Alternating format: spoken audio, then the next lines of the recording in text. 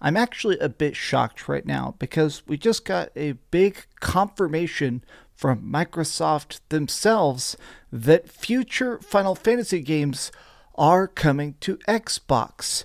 Over the course of this last couple months, Square Enix has really been pumping out the games on PlayStation.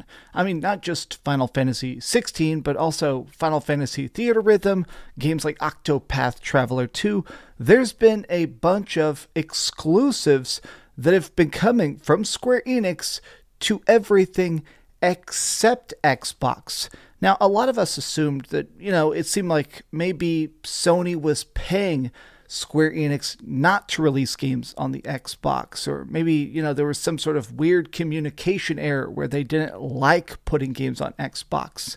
Well, it turns out none of that is the case. Let's talk about this new announcement, the surprise reveal, and why this is a big deal. What's up, gamers? DreamcastGuy here. Hi, hope you're having a great day. If you could like this video and subscribe if you haven't already.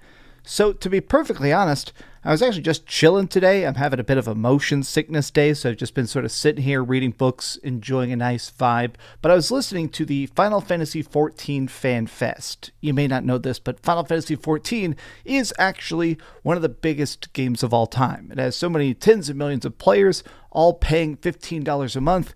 This singular game has made probably billions of dollars for Square Enix, and they have their own festival in Las Vegas every year where people go there and celebrate Final Fantasy. They put on costumes, they walk around, and this has been a pretty good fan fest. They announced a new expansion called Dawn Trail, which seems like it's going to be very Final Fantasy X themed, so probably beaches and Blitzball. You can see Blitzball is actually already trending worldwide.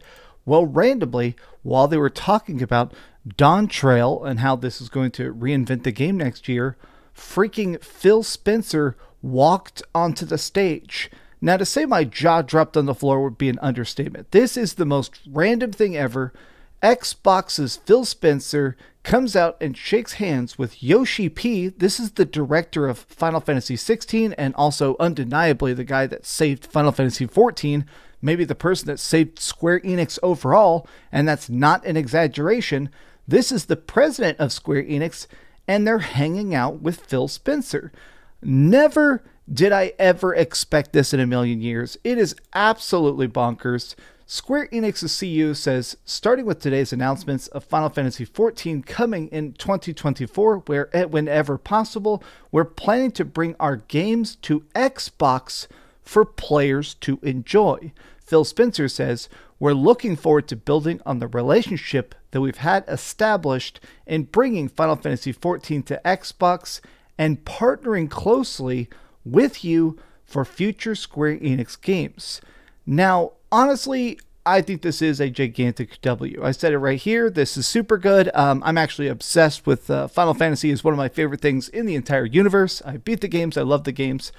What in the heck? This is such a big W for gamers everywhere. But I have to admit, I am just so shocked because this is a true pivotal moment. What does this look like? Does that mean that Final Fantasy XVI is going to come next year? Does that mean there was never an exclusivity contract? Like, I know that with FF16 they kept talking about the power of the PlayStation 5. So it seemed like at the very least, Sony lent developers, they lent tech stuff to actually make sure that 16 ran as good as possible on the PS5. It's going to be curious, are we going to see the Final Fantasy VII Remake, Part 2, Part 1 coming to Xbox? At this point, I think it's safe to assume that. It's still just bonkers, though, because there has been a very strange chilling effect that's happened in the industry, where it does seem like certain Japanese developers have seemed hesitant to work with Xbox, because let's face it, Xbox does not sell in Japan. This is not some attack on it. I mean, it's well known the fact that there's like 10,000 consoles ever sold in Japan.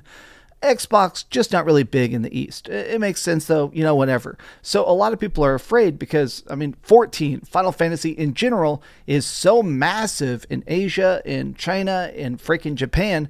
I think they're a little bit nervous. They're like, okay, if we put this on Xbox, are we losing money? I wonder if Xbox is footing the bill for part of this. I mean, the fact that it's on the official Microsoft website, it's coming out next year in spring 2024. This is a very, very big deal. They're doing the free trial. They're doing an open beta.